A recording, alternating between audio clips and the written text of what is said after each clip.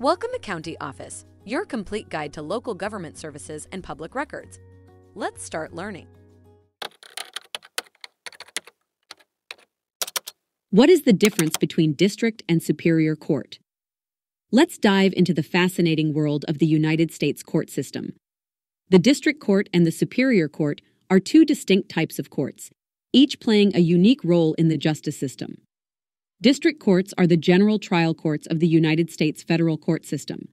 They handle both civil and criminal cases, and are the point of origin for cases involving federal law.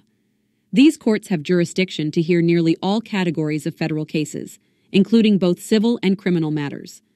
On the other hand, the Superior Court is a state court that has the broadest jurisdiction.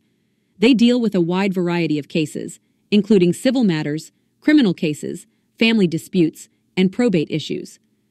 The Superior Court is typically the highest level of court at the state level, before an appeal goes to a state AURTM's Supreme Court. So, in essence, the main difference between district and superior court lies in the jurisdiction.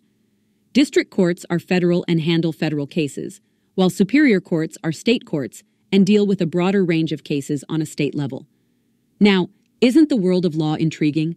Remember, knowledge is power, and understanding the court system is a great way to empower yourself. Take a look at the links in the description below to learn more. If you have any questions or want to share your thoughts, leave a comment. We're here to help. Thanks for watching our video. Be sure to like, subscribe, and leave a comment below. We'll see you in our next video.